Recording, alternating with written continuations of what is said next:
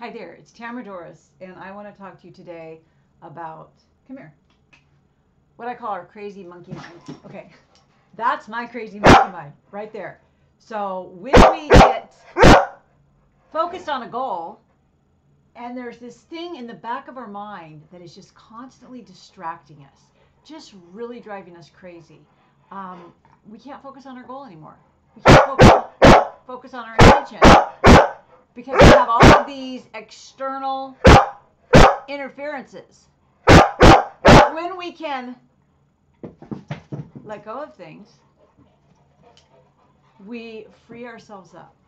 And that's what my meta creation program is about. That's why I have my agents do this every single day, because we are constantly bombarded. Now, everyone is not bombarded by a crazy maniac puppy, half human Chesapeake Bay Retriever, but nonetheless, you get the point.